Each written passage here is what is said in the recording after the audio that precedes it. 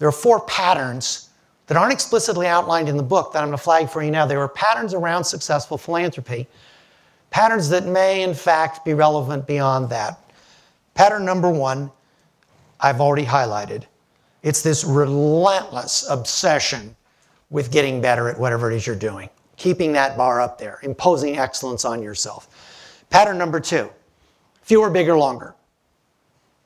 What in the world does that mean, Tierney? Fewer, bigger, longer. You guys know this. If you want to get good at something, you have to do it multiple times. If we all decided to take up a musical instrument, and all of you chose one instrument and I chose 5, and we got back together a year from now, every one of you would be better than me because I'm trying to choose 5.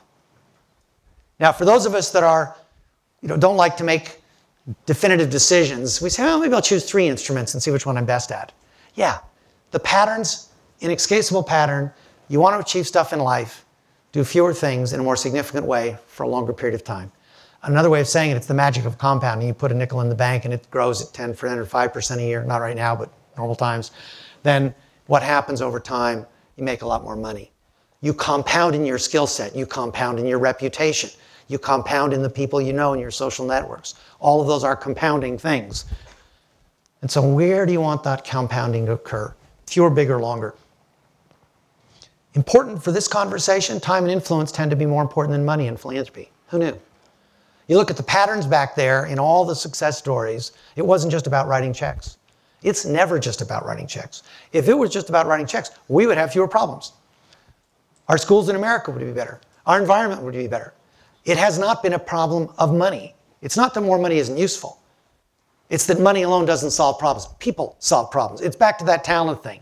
Insight solve problems. Innovation solve problems. Not just money. And the final one, which merits a lot of consideration for those of us that like to think about things, is that execution matters more than strategy. Pervasive pattern in philanthropy. Pervasive pattern throughout the social sector. Now, that's spoken from somebody who has, let's say, 3 decades of strategy-related stuff. Books and articles and advising and blah, blah, blah, blah, blah. Not to mention general management.